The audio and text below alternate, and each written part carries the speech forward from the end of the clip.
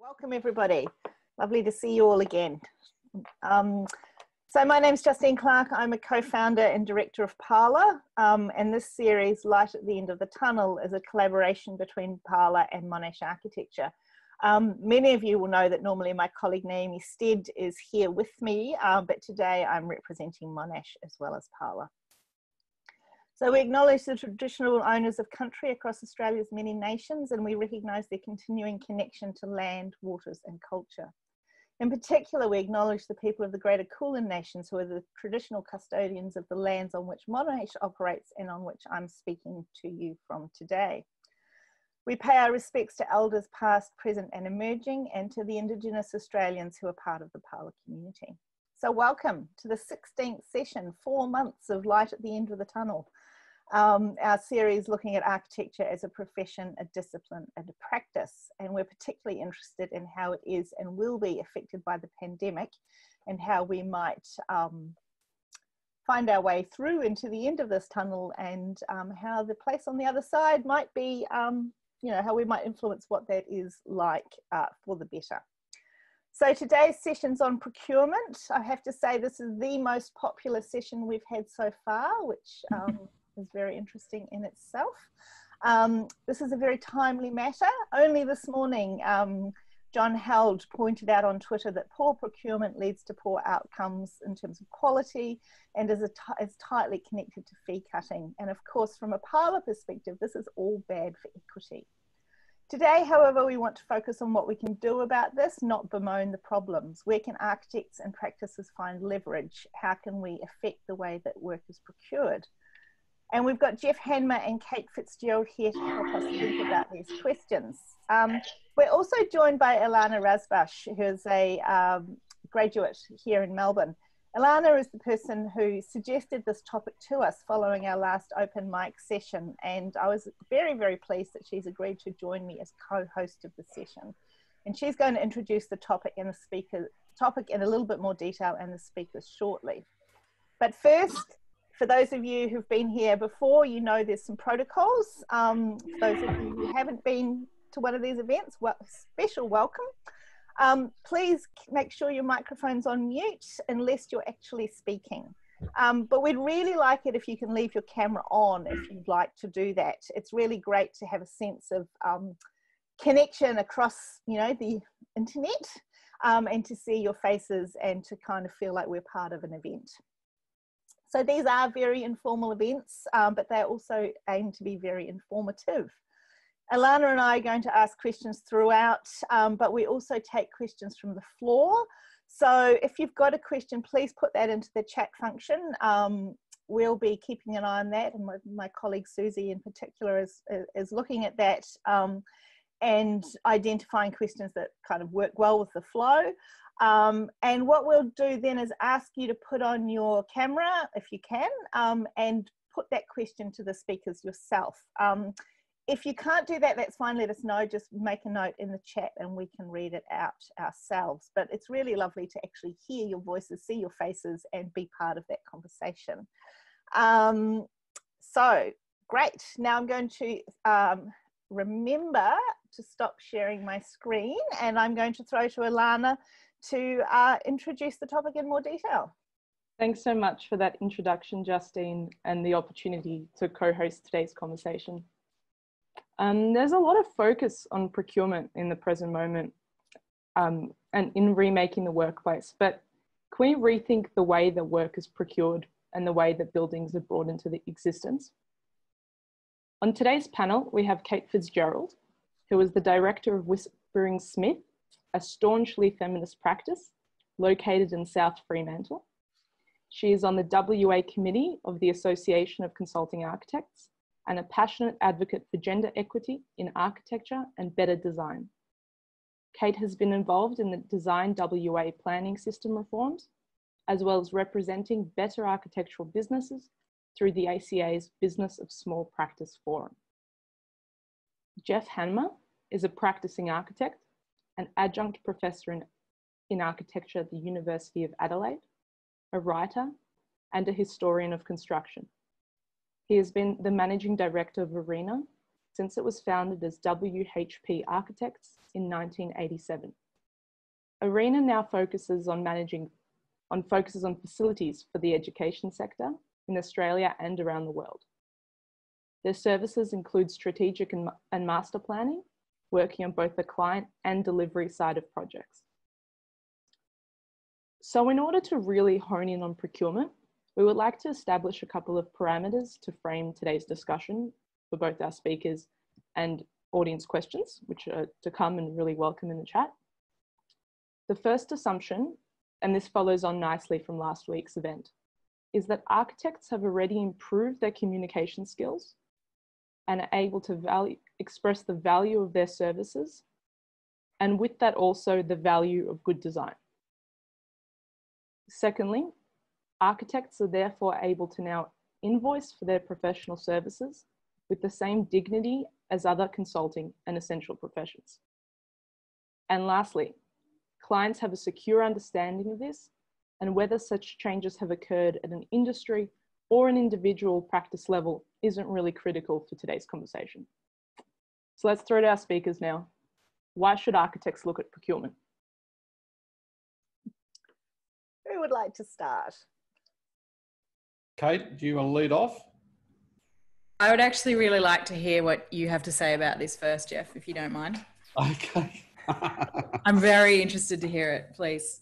Well, this is really important because if we think about the history of our firm, it's been driven by the evolution of the firm. It's been driven by the evolution of different markets.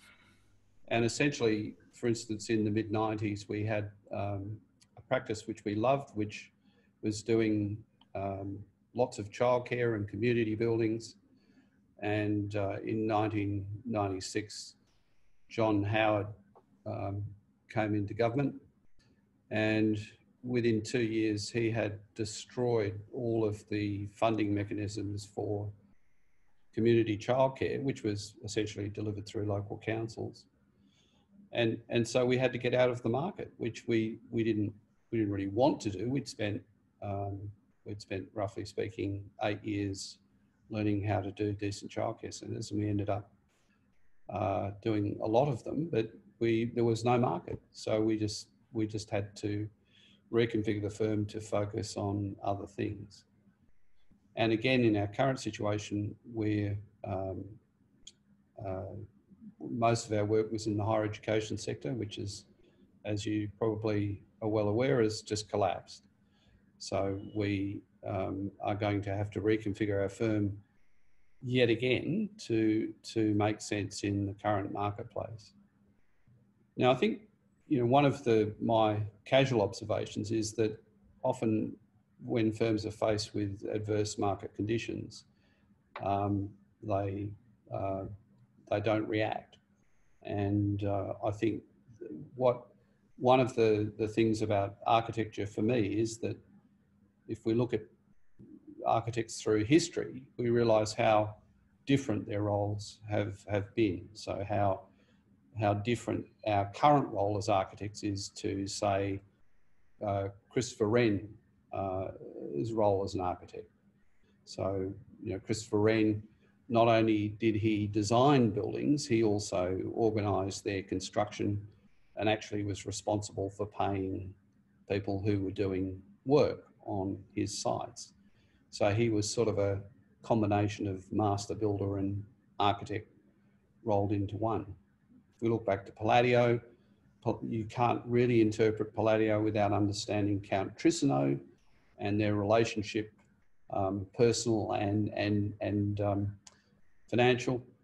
And so we look at the 18th century, we see a different model for architects, 19th century, different model, 20th century, a different model. And I suppose really since about 1980, when I first entered practice, we've seen changes again, which I think, aren't all for the good, but in some ways we've got to come up with ways of responding to these changes as a profession.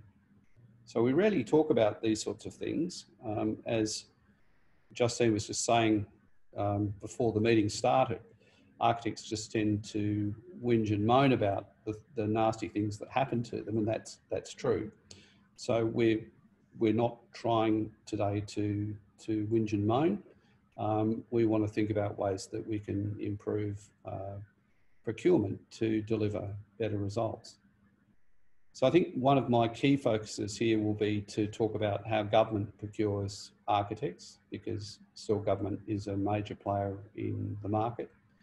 And I think the trends in procurement by government, that's both local, state and federal, have been rather negative over the past 20 years. And I think we need to, as a profession, lobby governments to change this. And that's really, I suppose, one of the key things that I'd like to achieve through both the AIA and the ACA. So I think that's, Kate, is that enough of a summary? Does that kick it off for you? Spot on. Terrific. I think it's always good to hear from a really experienced practitioner at the beginning of the conversation. What you mean to say is old. It gives a really good, that's right. good overall. This is what's happened over the last, I've only got a short 10-year time frame where so much has happened.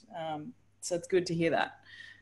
Possibly for us at Whispering Smith, we're a largely residential focused firm, but we have done quite a bit of commercial work over our history. And we have also done a bit of consulting work with government as part of the new medium density planning policy. And we also, decided to dabble in developments because we actually think that there is a future for the profession without clients, where we become the clients because we're a lot more economically savvy than we have been in the past. And I think that's something that we, as an alternative method of procuring, are really working towards. And I think that the procurement matters to us because if we aren't enjoying the working relationship that we have with our clients and with our projects, that all the other facets of our practice, our mental health, how we're going. If we're sort of arguing and the jobs aren't going well and we've been forced into an awful procurement process, that's going to affect our profit margins. It's going to affect our ability to pay maternity leave or paternity leave. It works right through into the very fibre of the practice. And so at Whispering Smith, we have a bit of a policy, I guess, and we just don't work for ourselves. We'd rather have the day off. And I think that, sorry if I'm not allowed to say that word, Justine. Of course you are, Kate. Of course you are.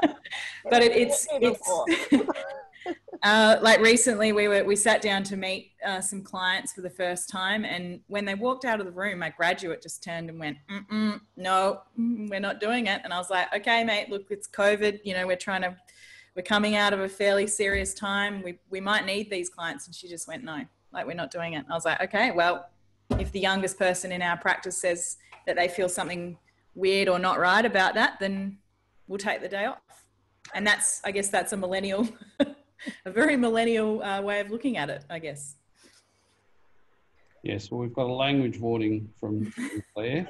Oh, right. Yes. Fair enough. Sorry. Yeah, look, I think that's a difficulty. I mean, the problem with institutional clients is that you get a variety of personalities in any one client group. And I guess you're stuck taking the rough with the smooth. There are some people which you can never please no matter what you do, of course, and that's just part of the architect's lament, Justine, so I think we'll avoid talking about that. But it is, we have actually tried to develop systems and protocols within our firm to deal with individuals within a client group who are personally difficult. And I think it's worth all firms thinking about the types of strategies they put into place to deal with those issues, because certainly with public authorities, you are not able to avoid people who are, well, you know, narcissistic, unfair, uneducated, all of those things. You know, just let's face it, you can't. So how do you deal with them? Well, I think you need a plan to deal with clients who behave improperly. I think that particular statement reads into this idea of procurement. I feel like in those institutions, procurement is very old-fashioned, and the behaviour of our clients in those situations sometimes is appalling. I mean, even a lot of the practices, paying really late, paying invoices really late to small companies. I've seen massive multinational companies take 90 days on a quarterly contractual invoice that they are obliged to pay. I've seen fee agreements, and this happened recently with a project, commercial project that we were working on. The fee agreement was never signed. And so we had to have a sub fee agreement during the project for a small amount of money in order for the project to move forward, which means you're carrying risk. I've heard of that kind of thing happening. And there's also agreements and things with novation. And none of these things lead to good outcomes. And so it's about the profession being very vocal about poor practices from our clients and saying that this just isn't acceptable as behaviour. So there's two kind of sides to this, isn't there? There's the kind of question of what you do in a sort of day-to-day way when you're dealing with clients who are difficult. And we've got a question from Kim Baisley about that, which I think we should go to if that's okay. And then I think there's the broader issue, which I suspect is where Ilana might be coming from, which is the kind of strategic, you know, impacting procurement processes more broadly at a kind of strategic level. And we've got some really good questions here around government procurement processes. So it feels to me like there's a kind of two sides to this, but I thought we might throw to Kim quickly to ask her question about that kind of day-to-dayness of dealing with difficult clients and the protocols that Geoff mentioned. So Kim, our friend. Hi, I was just after a bit more detail. It sounded very interesting, that protocols that you said that you've set up, Geoff, and just how they work. Just if you could just be a bit more specific, I guess.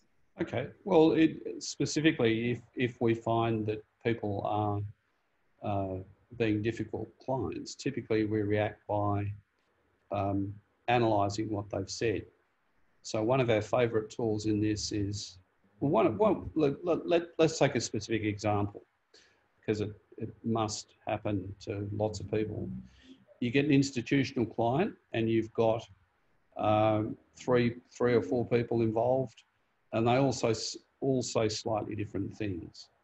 And it becomes part of some internal battle as to who has the power to sign off on something. So we have this little thing, we use a Scott schedule type approach, where we have the issue in question and we record what people say about it. So we then have a record of what they've said and when they've said it. And if people then start to change their minds, we can always go back to what they've said previously and say, well, actually, 3 weeks ago, you said this and we did that. And consequently, we've now got 110 hours of abortive work. How would you like us to deal with that? So we are, I mean, it starts out with us being nice and trying to cope with people who are merely socially awkward, but it ends up with us, in some cases, having to go back and saying, look, what you're doing is causing extra work and we're going to need to charge you for that. So, but one of the things that we have done over the years is to increase the amount of note-taking that we do, and also we use databases to record and recover information. So they're two of the tools that we've applied over the years. Kim, I'm not sure if that answers your question.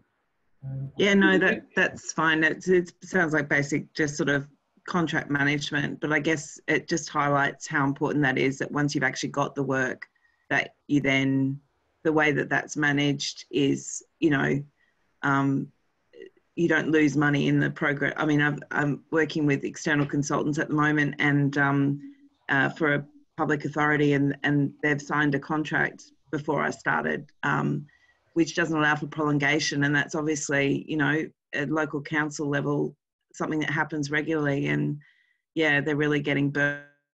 And it's difficult because I can see that, but it's yeah, it just highlights how important those contracts that you sign with authorities are.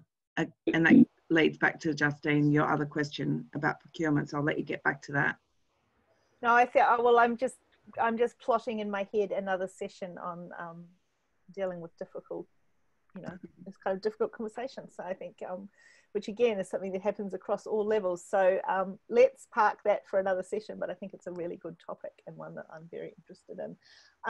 So there's a lot going on in the chat already, and I wonder if we might throw to Jessica for her question about the relationship between the parameters that clients set and procurement models.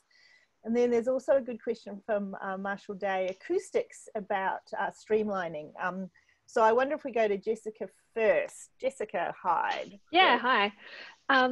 Just for some context, so my main part of my job is doing this, basically. I just do the bids. I've done it for 10 years. That's the main part of my job. And the biggest thing that we come up against in procurement is how the systems are set up by the clients. So how I understand what's been said so far, that, you know, it's nice to be able to tell the clients how it works, but a lot of the times where you're not at liberty to do that. So I was just wondering if anyone has any suggestions around that, given that the clients, especially at government level, are setting how we actually are able to apply for jobs. You know, shortlisting's done without us, you know, being on a Victorian register.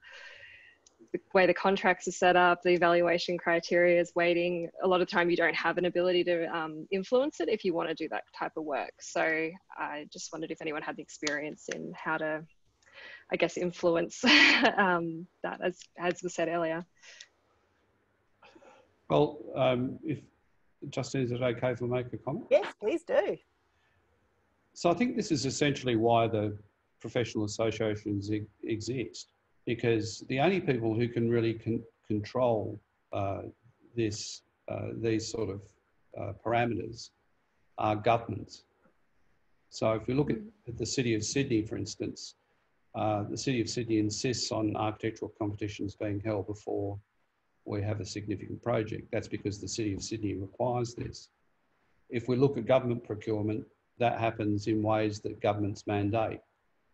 So, and some of their procurement practices are, to put it mildly, pretty stupid, because they don't advantage them, and they certainly don't allow us to provide a proper professional service.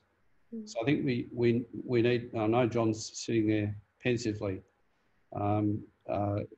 looking at this, we need the ACA and the AIA to be focused on requiring government to procure things in a way which both advantages them and also leaves room for the profession to operate properly.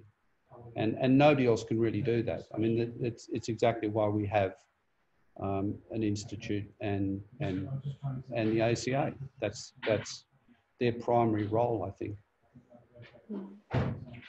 I might chime in on that one from the ACA. I know that the fee weighting issue is causing, you know, quite a bit of damage in the profession, and I think that there is at the moment there's quite a bit of research out there, and so we know that this is a problem. There is research either out there or happening at the moment. So there's an article, a research paper by Paul Tilley that's cost cutting leads to poor value, and it's by the CSIRO that's talking all about the issues with, you know, substandard documentation and how much that causes problems down the line. And there's a financial argument here that if you know, you're only robbing Peter to pay Paul down the track.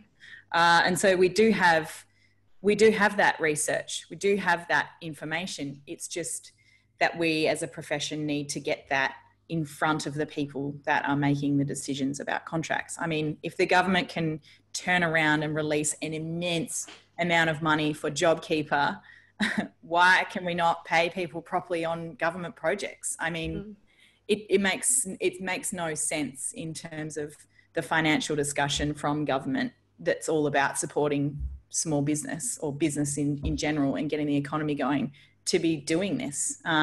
We do, I think at the ACA, I know that we've actually started in WA writing letters when we see or hear from our members about appalling procurement practices, which is, you know, not very powerful, but we're working our way through that. And I believe that there's actually research being done by Peter Razbash at the moment, who's part of the ACA's research division. So, you know, it is happening. It's just I think the next step is potentially marketing that information. And I don't just mean advocating at government level, I mean getting it into papers, you know, flooding the media with it and it being a major topic of discussion because it's so important.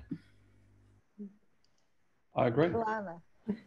Oh, I thought it might be a good moment to ask Kate, and what about in the residential space, where it's the majority of your work? What sort of, and you do have the capacity to influence procurement because the clients come to you kind of blind, not really knowing about the design process often. What sort of interesting procurement models have you been involved with, or non-traditional methods to bring about buildings? It's a fascinating thing for my practice at the moment to be seeing the impact of the stimulus on lots of young people who really want to renovate their house, and, you know, oh, Whispering Smith, we love you, love your work. You know, we've got $100,000 and we want to add an extension and put a second story on, and all these you know, this major economic misunderstandings about how much building costs and how to procure it. And a lot of them, you know, we try and call every single one of those people and advise them on the price per square metre of construction, right down from project home level right up to high-end architecture, the time that it takes, the kind of things that they're, you know, going to need or are looking for, because it's not always possible for people to hire an architect to just financially. There's terrific building designers out there. There's one of the things that we have looked at as part of a brand that we're developing called New Resident, which is designed to produce ready-made architecture. So we're delivering that as house and land packages. So we would become the developer. It's kind of like Nightingale. I think that's an alternative procurement method. You get a whole bunch of people who really want to invest in a better outcome, don't want a project home, but maybe they don't want a custom designed one-off architectural prototype either. They just want something that's well designed. And so we think that by controlling the economic situation that people are getting their housing from. So for example, if someone buys a block of land in the middle ring in Perth, usually it's been subdivided by someone and that person has taken the profit out of that project straight away. So the person who buys that block of land often buys it's been subdivided the wrong way. Doesn't, you know, the blocks could face north, but they don't, or, you know, things like that, because it's all about economics, the supply of land. And then all the trees and everything get bulldozed because, you know, this person's just a land developer. They're not interested in working around trees and existing buildings and things like that.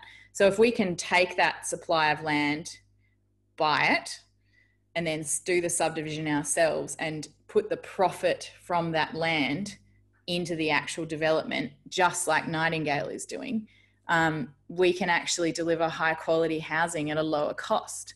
And instead of that person buying a block of land that's small, that's got $100,000 worth of profit in it, they can then put that $100,000 into our fees and into sustainable technology.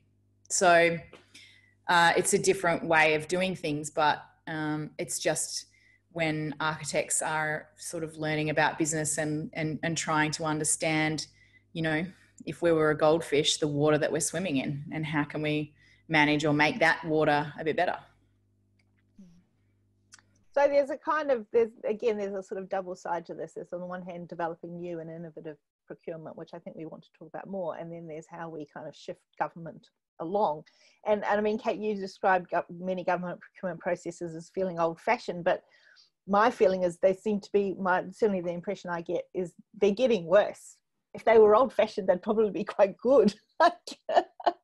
And I wondered if we might go to John. John, how do you want to, you've got a comment here about expertise within government and the kind of growing lack of expertise. And of course, you can also speak to the ACA's advocacy. So again, how do we improve things rather than how do we complain about them? I was just in the middle of typing something related to the similarities between what architects go through and subcontractors, and particularly specialist subcontractors who have much more voice and power, but get cut out of decent procurement, often even if the procurement's good in the first place. At the top tier, sort of by the time you get down to the second or third tier, they're the people who suffer with poor contracting, and by the time you get down to the guy with the dog and the ute, they're the ones who go broke if the procurement is set up in this sort of adversarial and risk-shifting way. The risk is always shifted down to the bottom of the pile. So I think there's some really interesting conversations happening at the moment around procurement between architects and the subcontract industry, and to push back up, particularly to governments. There is an organisation called the Australian Procurement and Construction Council, which in the past has sort of said, oh, everyone's got to have skin in the game, you know, we've got all these newfangled ways of doing our procurement. When you hear them talk now, I think it's a little different. They're realising, you know, the D&C isn't the magic answer to everything. So there's one thing. I acknowledge the CSIRO stuff, but it's nearly 20 years old now. It needs to be updated, and the difficulty is just the need for this really detailed research on fees and outcomes and quality. And you know, we've got a big sort of leg up from, for example, the Shergold-Weir report, in terms of how poor procurement has led to really poor outcomes, which actually cost people their life savings. I mean, that's a different level of risk that nobody sort of factored into anything. So we need the research, but we also need the funds to be able to do the research, and that's, I guess, where as ACA we are desperately trying to work out just how we can get the really good evidence so we can go back to governments, and once governments do it, then hopefully, you know, the big institutional clients will see the error of their ways and work better on all this stuff. So Geoff, as somebody who has been working in kind of public sector education, you know, kind of, as you said at the start, a range of kind of fields, but not mostly private clients, mostly kind of public clients of some kind, would I be right to say? Correct. Have you seen, I mean, look, I mean, obviously be great to just change the way all governments do things, but that's a kind of long-term project that we all should be working on, but it's a slow project. So I wondered if you had examples of kind of innovative procurement within those kinds of client groups that are worth pointing to, and I suppose I have another question, which is about non-conforming bids and whether they're useful, which again, I've got some. Well, maybe I'll park that for the minute, but Justine, there's all sorts of innovation, but it's not necessarily good. I mean, we've seen public sector authorities experiment with all sorts of different ways of procurement, and most of them end up in some sort of novation delivery type system, but they're mostly driven by folklore. There's not a lot of evidence. I think John's comment about evidence is a very valid one, that we don't have a good evidence base. We've got lots and lots of anecdotes. I'm sure everyone here has got anecdotes about procurement systems that have delivered appalling outcomes. And my favourite example is the new Royal Adelaide Hospital, which you know was procured by the state government through a clever arrangement with a financier and you know a consortium of builders and architects and engineers and everyone else. And this ended up essentially in a disaster. So I think, you know, we've got a lot of work to do. We've had a lot of work to do since 1974 in a way, but I think John's comment is also correct that that we've got a better chance of getting traction with this now that people have seen the results of poor design practices, poor site practices, which are driven by the absence of anyone with any experience. And I'd also like to pick up on Kate's proposition, which is that architects can be developers. And ever since John Portman developed hotels in the 60s and 70s in the US, we've sort of known that this has been the case. But if you go to the average architecture school and talk to people about how many of the staff have experience of development, you tend to get a sequence of rather blank looks, I'm afraid. So we probably need to think very carefully about both of those issues. You know, the remarkably few project managers come from an architectural background, and that is remarkable. So we get people who've done an engineering degree, or in some cases a land economics degree, which might have taken them 3 years. They've done a 20-week project management course, and there they are telling all of us how to do things when we've been through 7 years of, well, it's not hell exactly, but certainly 7 years of effort to become architects. So there are some real problems with the industry, and that certainly is one of them, having people who make decisions who've got no idea what they're doing. Ilana, do you want to? Yeah, I was wondering, what's the scope for practices and business owners to expand their service offering, really, to expand into more non-traditional methodologies, or kind of beyond typical architectural services, maybe a little bit more consulting that something like Arena does, and taking away as many hurdles from the process. That what can we execute some agency onto? Well, for us, we became more involved on the client side of projects after the local government sector got, in inverted commas, better at procurement during the 90s. And their version of getting better was to get people to do community centres for a fee of 1.8%. And we just thought that was, I think Kate would agree, it's all ridiculous. So we just said, no, we're not going to do that. So we invented another role for ourselves where we could leverage our IP and expertise to make a decent living. And I think that's really a challenge for all of us. It's a challenge for us now because our particular little niche has been disrupted by a pandemic, but there you go. But we all need to be good at thinking about how we could use our architectural skills, which are considerable, to do things which will not just be good for the built environment, but also make as a profession. Now, as a profession, we need to make enough profit so that we can not only invest in systems to deliver projects, but we can also mentor the following generation.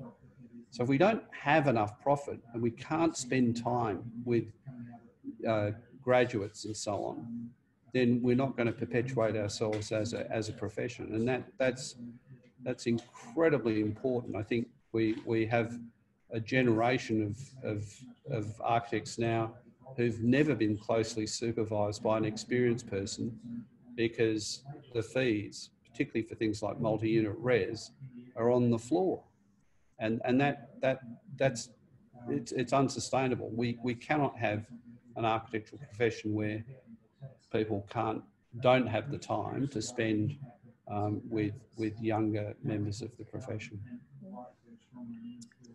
Kate, do you have anything to add to this? Or...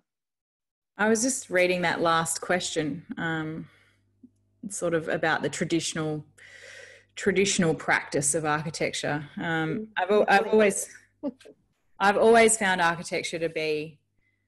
I read once that it's one of the most exciting professions because it looks back as much as it looks forward. And I think that, you know, we were just talking about Palladio earlier in this conversation about procurement, and we're talking about sort of modern 1.8% methods of procuring buildings. And I find that one of the things that is the most surprising to me is that we still, as a profession, we swap time for money. And whether you do it percentage or you track hourly or however you work through that, we package up our time into little increments and we sell it out, kind of like a lawyer or an accountant. And it's sort of this idea that design isn't valued. It's because it's invisible. It's because it's packaged up into tiny little hours and no one can see behind that screen of what we do. But one of the things that we're experimenting with New Resident is selling architecture as a product. So we just put a price on that thing at the end and say, here it all is in one package. We can deliver you a sustainable house in the mid 700,000s in the middle ring of Perth or in this suburb, because the median of the land is lower for us to purchase at the beginning. And then a person can either buy or not buy that product. And so it's completely different when you're talking about government procurement.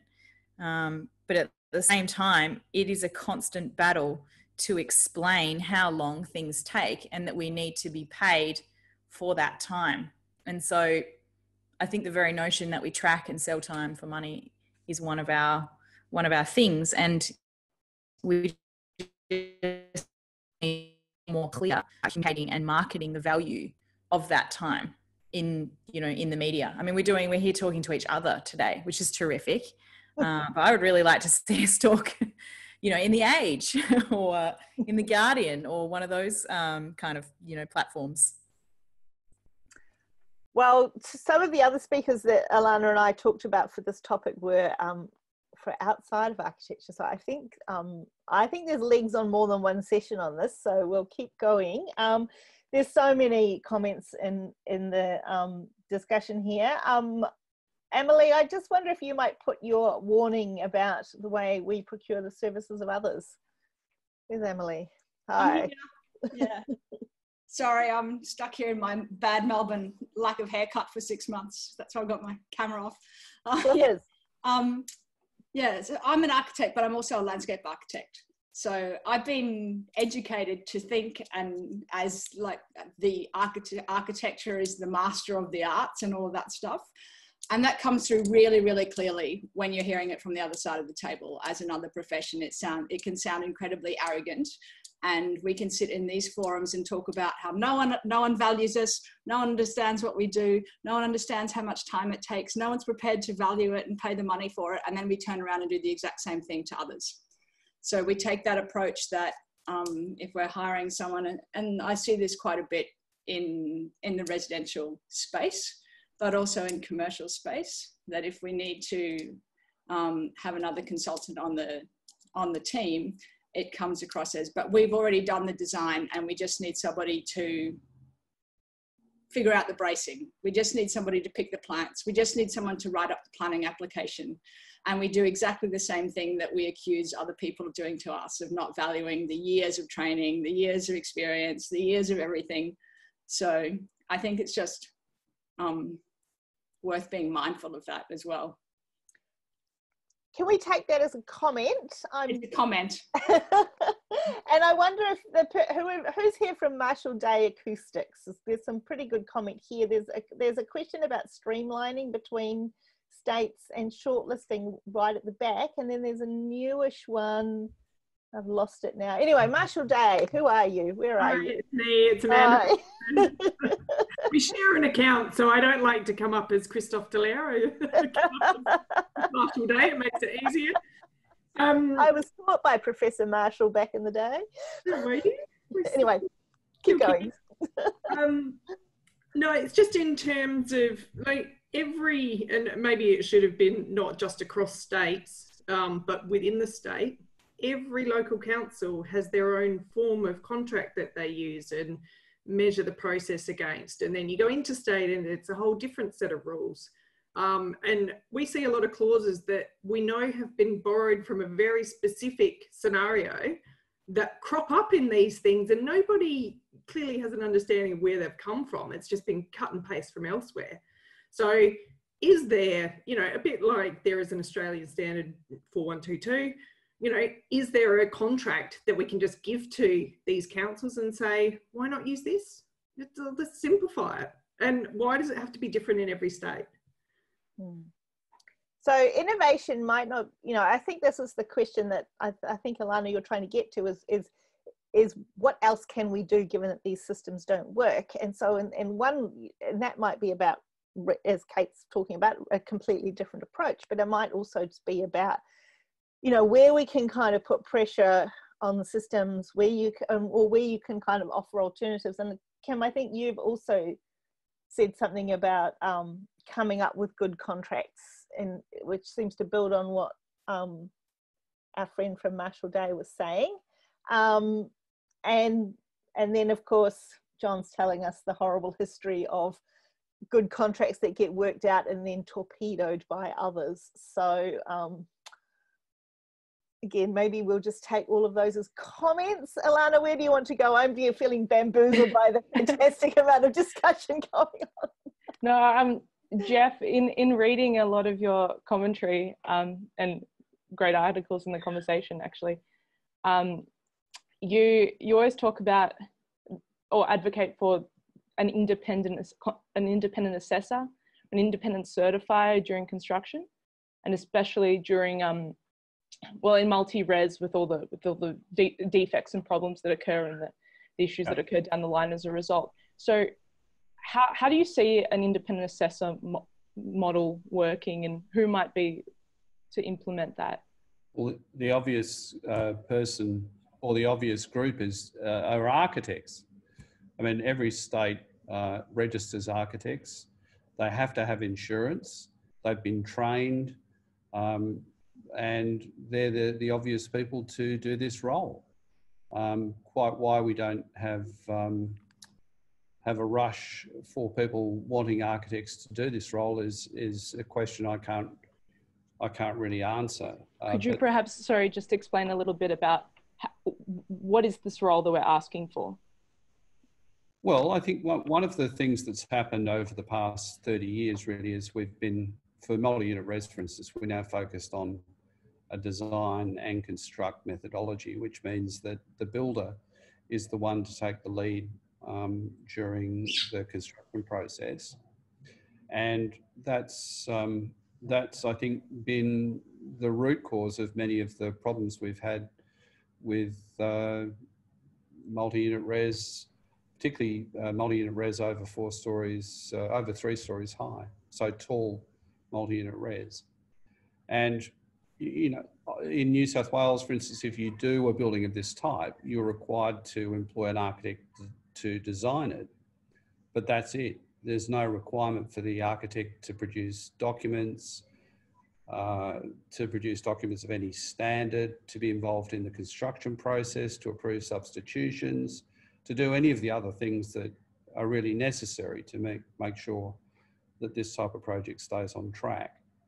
And that's an opportunity, I think, and you know, John may have a comment on this, but this is a real opportunity for architects to get back involved in doing the things that they used to do.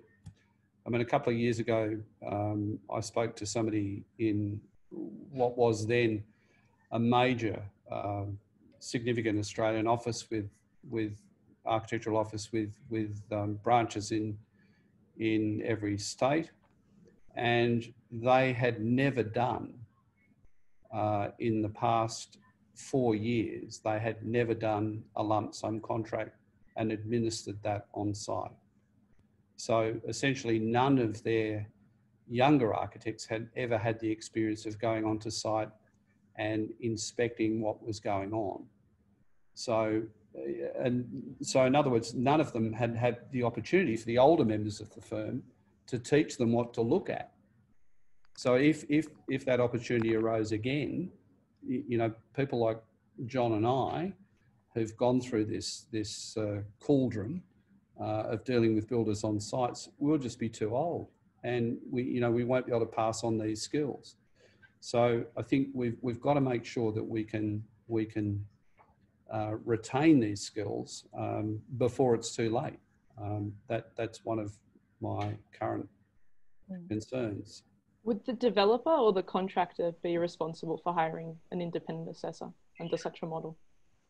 Look, I think people should be forced into this by legislation, and I think there's obvious issues around the procurement of those people and how much you pay them and so on. Somebody has to pay for this, but I would argue at the moment that it's actually cheaper to build things correctly the first time round than building them with a huge number of defects and then asking people to sort things out afterwards. I mean, it really upsets me. In 2004, the Trade Practices Commission, or the Productivity Commission, came up with a report talking about how it was great that the BCA opened up performance solutions to designers and builders. And they calculated that the Australian economy would be saved billions of dollars, over $1 billion a year, by freeing up the BCA. What they didn't take into account was the cost of faults and remedial works to buildings which had failed because of people using these so-called innovative solutions. And the one that everyone thinks about, of course, is aluminium composite panels. So if somebody had said back in about the year 2000 that these were not a suitable material for the outside of a tall building, we wouldn't have a $10 to $15 billion remedial works task in front of us now. So I think this is the stupidity of the Productivity Commission's report, that it identified savings but without looking at costs. Yep. And you know, this is where we have an opportunity. I think we can say to people, look, on a life cycle cost, we can do a better job. If we look at the BCA, the National Construction Code, it's all about first cost. We want to make sure that we deliver things in the most efficient way. There's nothing in the National Construction Code about durability or life cycle cost or sustainability or any of the things that it really ought to concern itself with. And that's something where I think we, as a profession, we really need to make a push. And a lot of those examples are part of that real mounting body of evidence. Is there a question in the chat, Justine? Otherwise, I kind of have a fangirl question for Kate. Okay, you do your fangirl question. I'm anxious. We've got 2 minutes. You do your fangirl question. I think it's pretty inspirational, Kate, to read about your A-House project, and then you won a state level award for that as a director at 32. Can you tell us a little bit about how you brought A-House into existence and the bigger lot that project is part of? So I did it as a development. I started with Spring Smith in 2010, 2011, when it was after the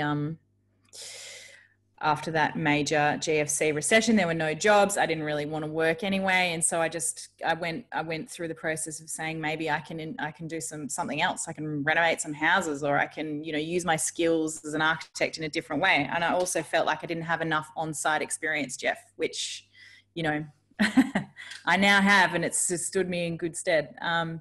But House A, I partnered with my parents, and I bought a block of land, and I did a project, and I went right through the planning system trying to do that project as a carbon neutral, sustainable development, and it was impossible. It was so backwards, the whole planning system, to produce the kind of outcomes that Geoff was mentioning before, that aren't in the BCA. Durability, sustainability, all those things. They're not even mentioned in the planning system either. And so where it's that same thing about the mystery of what we do, we're sort of trying to get to here, and base level is so low. And House A was about the fact that I realized that I couldn't get my clients to do this. They were always going to be here, and I wanted to do this, and I had to pay for it myself to do it. And then off the back of House A, we launched an entire firm. I'd been practicing since 2011. House A came out in 2017, 18. And I'd say we were more than fivefold tripled our business size and income. And, now mentoring a whole bunch of other young women and doing the ACA BOSP and all those kind of things. So it was a completely different financial model to starting a practice. Build something yourself first and do it the way that you think is right. Don't wait around for a client to believe in your vision. Just do it, and then go and talk about it. And that's one of the reasons why we're also the architectural consultant on the medium density planning policy that's being written at the moment. Because not only do we know how to design things, but I understand all of the complexity with the relationship between finance and the planning system and subdivision and all of those things, and what the exact barriers are and in what order they happen when you try and do a sustainable development. And actually, I don't know if many other architects have that knowledge. Well, that's a fantastic fantastic thing to hear, Kate. I mean, a lot of architects have done this, not necessarily with your success, but it is a valid thing for architects to do.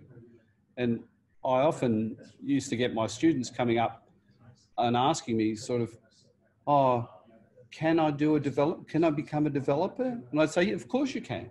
Yes, of course. Can I be a project manager? Yes, of course you can. You don't. Is there yeah. So I think that looking at different ways of leveraging skills is certainly, that's a very intelligent approach, and I'm glad it's worked out for you. Thanks, Geoff. It's risky. Yeah, and I want to point out that I didn't make money on the development. In fact, I lost it because I was so busy trying to achieve this. And once you're in the middle of it, you're like, I've just got to hold my fire. I'm going to have to see this thing through. That's a long-term, proposition. And there were some other things financially that, didn't work out that way. But again, it's this conversation about, the economic scenario is not just that one project. It's about the longevity of that situation. So, it didn't financially stack up originally, and it's the same with procurement. All right, paying more fees to an architect, an engineer, and other people in the project doesn't stack up originally, but the overall impact, it's a much bigger financial and economic discussion. And yeah, it was a success, but not if you look at the figures of the project, it absolutely wasn't. But would I do it again? Yeah, you're damn right I would, because it's a bigger than that project discussion. Well, look, Kate, I'm sure you'll learn from your financial experience, as developers do. So often developers... You got to lose to learn. Well, that's true. So a lot of developers start out doing exactly that. They have successes and failures, and they learn from their mistakes, and they go on to do bigger and better things, or bigger and worse things, as the case may be. But I'm really impressed by that story. It's really wonderful. Okay, Yeah. Sorry, did someone say something? Much as I want to keep going because I feel like there's another hour at least in this, we are mindful that it is your lunch break probably. So we probably need to wrap it up, but I do think there's a lot of other topics that have come out of this that could be standalone, as well as another session on procurement. So thank you very much. There's a huge amount going on in the chat. Nicolette, I really wanted to be able to get to you, but I'm sorry. I mean, I think one of the points Nicolette was making, though, is the architecture profession can be very snobbish about those who step sideways into working in other ways, and that's something I certainly agree with Nicolette. And I think I certainly believe if we are more open about what one might do with one's architectural skills, and that the sort of mainstream bit of the profession is interested to learn from those who've gone sideways, there might be a lot to gain. And I think Fiona Gray, someone else I would like to have heard from, but next time. So what I do want to do is give the last word to Tanya Davidge, who has completely given up and gone off-piste and is texting me. So Tanya, give us your rousing argument for being a good architectural citizen. Oh God, hang on, where is it? Where have I put it? Sorry, I did go off piste. I've just been thinking about articulating value, because that's something I always said that we need to be better at. But I'm currently thinking at the moment that we need to think even a little bit beyond that, and we need to think about what it means to be, and perhaps we also need to be taught a little bit more about being a good architectural citizen, because a lot of the problems that we're facing come from people who are maybe being not as good at being architectural citizens as the rest of us. So what does it mean to act and advocate collectively? I think we've heard during this talk, which was fantastic, that government has a huge role to play, but we need to know how to talk to government, and we need to advocate up to government from our respective positions, and how we do that I think is really important. So maybe we all need to get together and have a collective think about that. Thank you, Tanya. Can I just say something, just one thing about that, which is one thing that governments won't listen to is architects' reasons why we should do it the architect's way. So you can't approach a Liberal with a Labor argument, if you like. We need to think about things that we can tell governments which will advantage them. And we've been very good about telling them about us, you know, the Architects' Lament, Justine, and so on. But we need to think about what's in it for them, and then really work hard on those things. Right. I mean, I think, look, one thing that's, you know, great thing about the chat too, we've got the ACA talking in the chat, we've got Archie team talking about the research Peter Razba's been doing. We've got Nicolette talking about the work that the Institute's doing. So all of our representative bodies are trying to do stuff, and we just hope that they, I know they're talking to each other. I hope they are working collectively as well. I think they probably are. Certainly the people who are representing them who are here are. Hope they're doing that at a broader level. And I completely agree, Geoff. This is the conversation last week about communication. You have to know who your audience is and how to get to talk to them. We're going to have to wrap it up. I'm going to hand over to Ilana for the last word, and also maybe to say a little bit about Midday Monday, which is our event that we have for students and grads every second Monday. There's one coming up this Monday. So, Ilana. Yeah, that event's run by students Sarah Mayer and Bronwyn Main, and it's mostly has students and graduates in attendance, and goes into breakout rooms, and I'm helping moderate that on Monday as well. So come along and meet some people. I'm always talking about how good it is. I thought it was good to have someone who's actually been in one of those Zoom rooms talk about how good it was. Do you want to wrap up the topic, Ilana, or should we just say goodbye to everyone? I think we should let them go. It's already, we're already probably running late. Hopefully see everybody back for part 2. Yeah, thank you very much, everyone, and onwards and upwards. And I talk about the Architects' Lament with love.